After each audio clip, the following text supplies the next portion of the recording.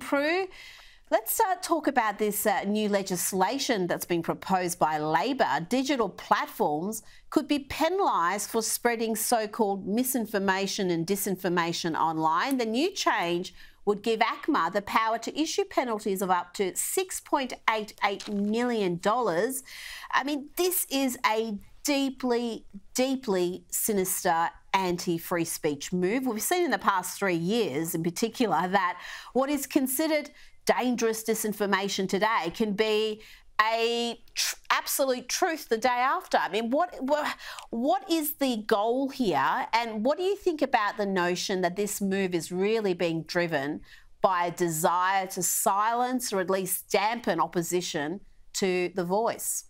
Well, I think we'd have to be suspicious of that, Rita, because when governments want to overreach, as this one does, and ironically, the same government that spread so much misinformation and disinformation during its campaigns and uses the digital, the online media as one of its main channels for doing this, you have to cock an eyebrow, don't you? Look, I think anybody now realises that you enter at your own risk when you go into digital media, and if you haven't got the appetite, the mentality to discern the difference between truth and misinformation, and it's getting harder, I know, with AI, etc. I think you have to, abandon it, not use it as much. But it really concerns me. Who is going to monitor the people who decide what we should see?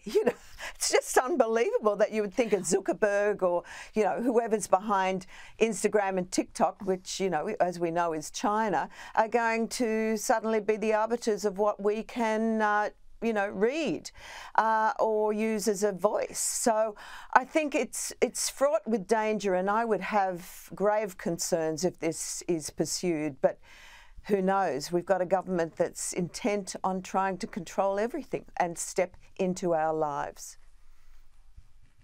Oh, you can be 100% sure the censors, the so-called fact-checkers, are leftist activists, as they have been thus far. Nothing's going to change. They're just going to, under this legislation, have far greater powers and the ability to issue these massive fines. This is something that should get people marching in the streets. Of course, the left will embrace it because they hate free speech. They like any measure that silences dissent. But this is just something that is banana republic stuff. This should not be happening in Australia.